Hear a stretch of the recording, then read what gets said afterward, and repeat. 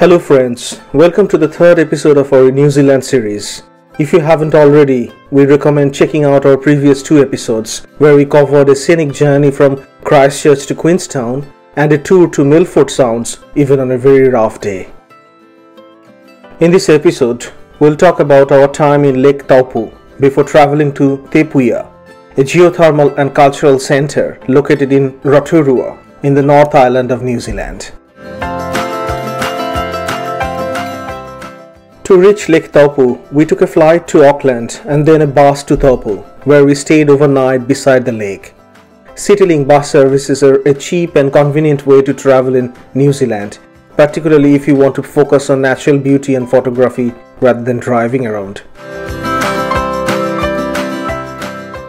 While in Taupo, we went for a walk to a nearby hot spring and watched bungee jumping up close.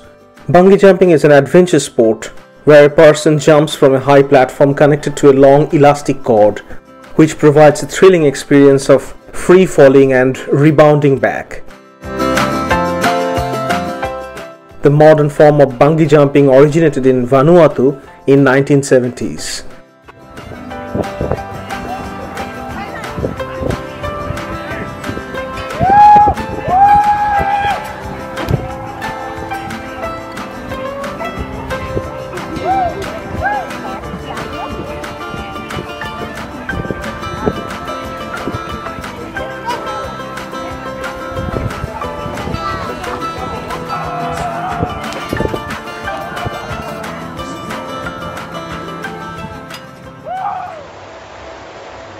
From our hotel, we went to visit a hot spring nearby.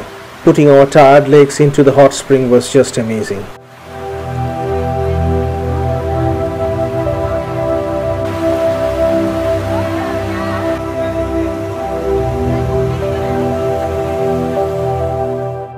Lake Taupo is the largest lake in New Zealand by surface area, covering 616 square kilometers. It was formed around 26,000 years ago by a massive volcanic eruption that created a caldera, which later filled with water over time. The Maori people consider Lake Taupo as a sacred site due to their strong cultural connection to it, and according to legend, it was created by God of Fire.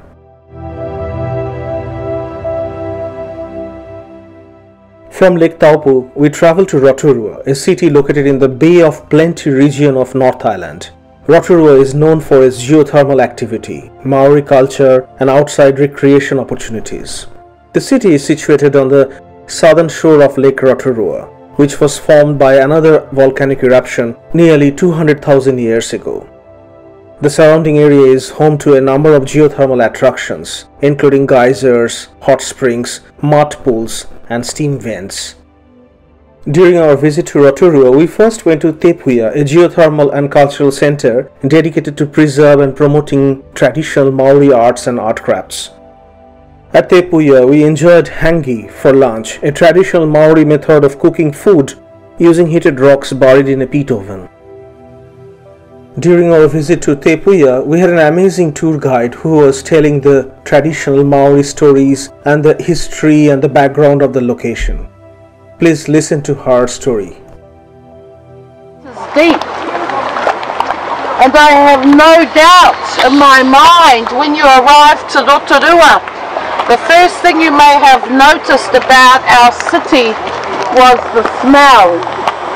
If you're looking for the source of the smell, look no further. It comes from these bubbling, boiling hot springs that contain sulphur. So we're smelling the sulphur. Is it harmful over a long term of exposure? No. Many studies have been conducted here to determine the effects of inhaling these sulphurous gases in Rotorua. Listen to the sounds of the bubbles of the hot mud pool.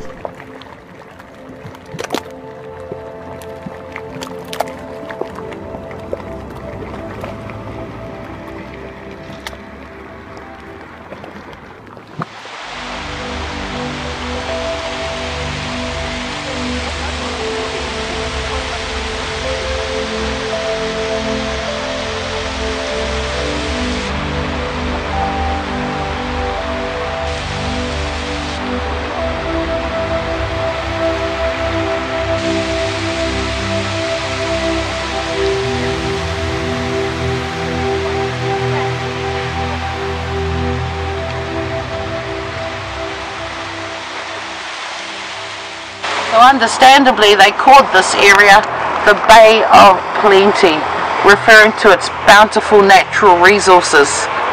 Now Maori, we called it Waiariki. Wai means water, ariki, gods. We called it the waters of the gods, referring to the hot springs. You know, the geysers, again, they go off randomly throughout the day. It's not a scheduled event. They go off at least once every hour. Eruptions can start any time in the hour, and when they start, they usually last for half an hour.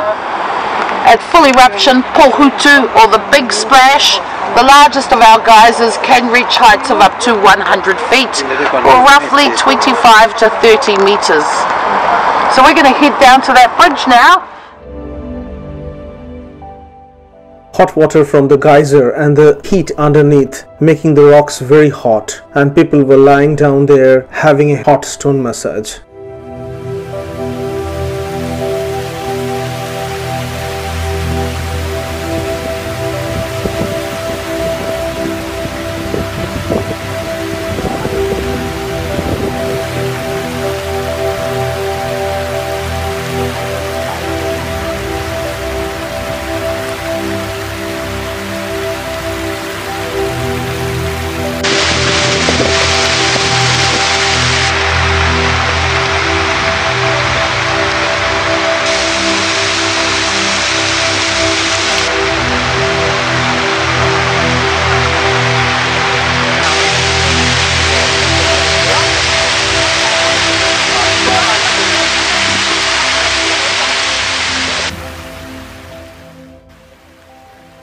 Te Puia also offers cultural performances and demonstration, including haka dances, as well as traditional Maori storytelling. In our next episode, we will visit the Maori Cultural Center to watch and learn haka dance. Please watch that episode.